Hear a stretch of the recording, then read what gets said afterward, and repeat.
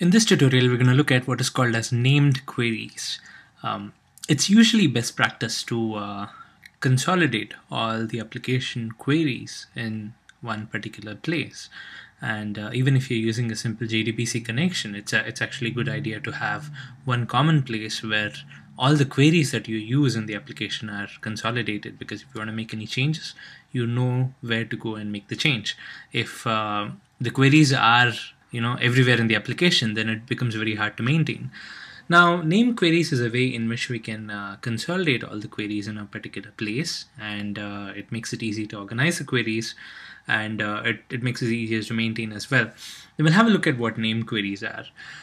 Named queries allows you to write the queries at the entity level. So say, for example, I have this user details class here.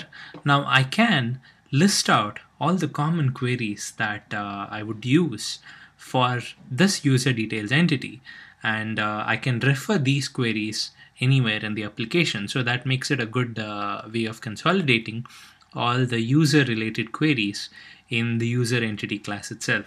So the way I write named queries is by using the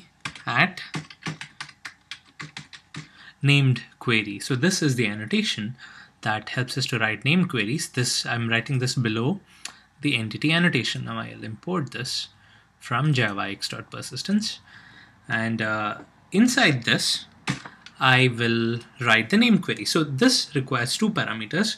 One is the name of the query, and then the second parameter is the query itself.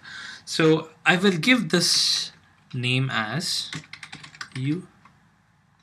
Okay, I need to give the name here. Name equals, I'll give the name as user details dot by ID. The reason I'm giving this name is I want the query to be a query where I can supply an ID and get the user details object. So the query will be from user details where user ID equals question mark. Now again, I'm having a parameter here. I don't want to hard code the parameter. Of course, we know that this is a runtime thing. We might get value in a variable and you want to substitute that here. But in essence, this query gets me the user object where I'm supplying the user ID, and that's the reason why the name I'm giving is user details dot by ID. Again, it's a good practice to have the user details name here. So the entity name dot the query name is what I'm going to use, and it's a good practice to have the entity name in front of the named query so that it's easy to identify what we are trying to do. So say I'm having an address entity, it could be address dot by ID, so that way I can identify what the query actually does. So now that I have defined this named query here, let me save this. Now what I'll do is in my test class, I'm not going to do a session.create query, and I'm not going to have a string here. What I'll do instead is I will call another method of the session object. This is called session.get named query. Now the session.get named query takes a string argument, and this is actually the name of the query itself. So it's going to be this one.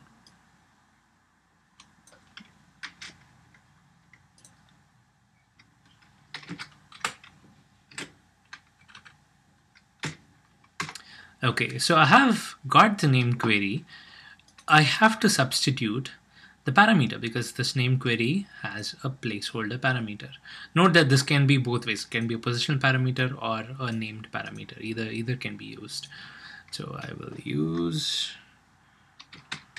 query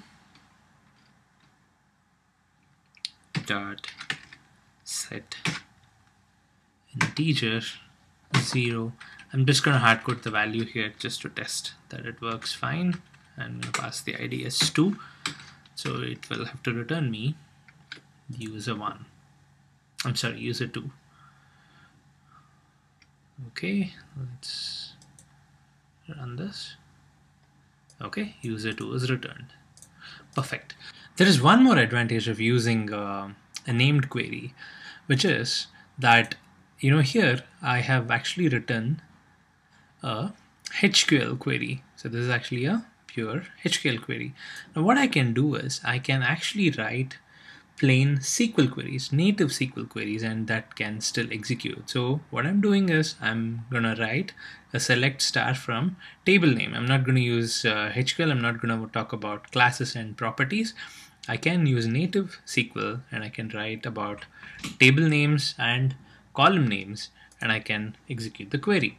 In order to demonstrate just this, what I did was I have changed the table name here. It's user underscore details, and the class name is user details. So we'll see how it works when I'm querying the table directly. Now the way I specify a named native query is by using an annotation called at named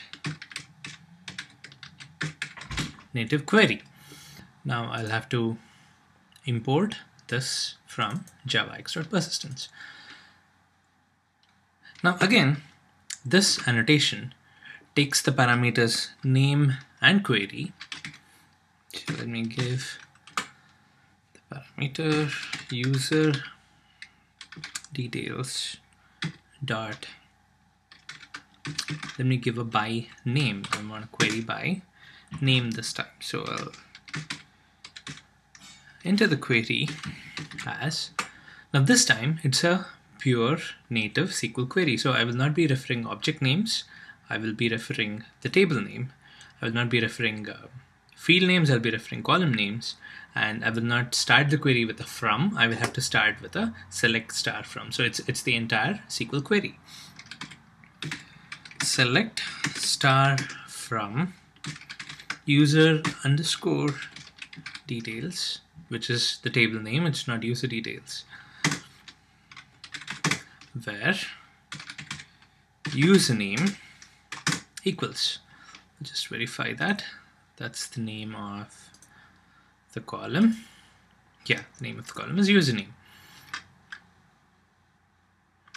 Okay, I'll again put a placeholder for this.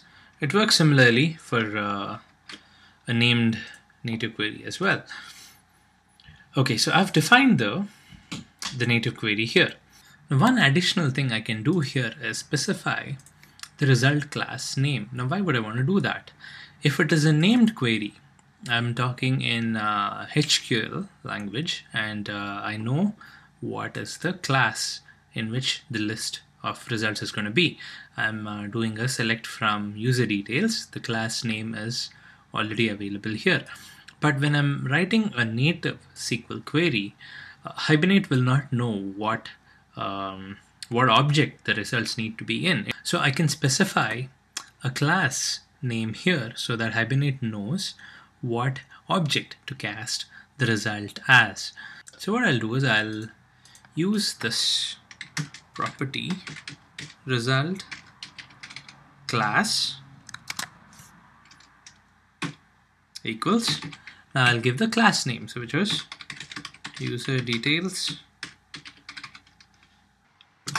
This should be the class name, not the string. Okay, so now we have defined this named native query.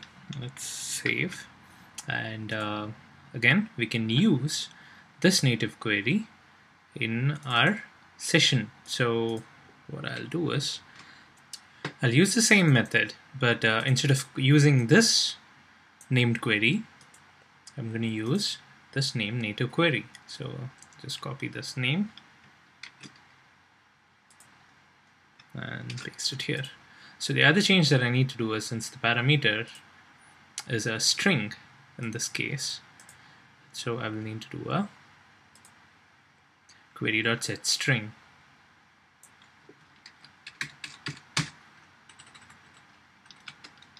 I'll again hardcode a value here just to test. Save this. Okay, now let's run this and see what happens. There you go, user10 has come up, but note that this time we have specified the whole SQL query ourselves. We do not rely on Hibernate to generate the query for us depending on the objects and the properties that we mentioned.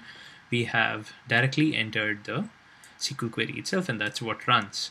So the advantage here is that, say you have a stored procedure that you need to run, you can use this option and run the stored procedure. But still, it's always recommended to go for the HQL option, because the whole point of using Hibernate is to go away from SQL and querying and all that. HQL is a good alternative, and you would want to use NamedNativeQuery only when you do not have an option and you have to run queries directly.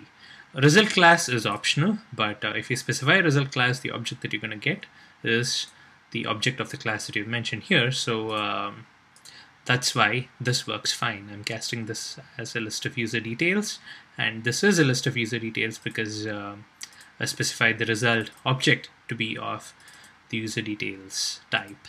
So this is a look at name queries.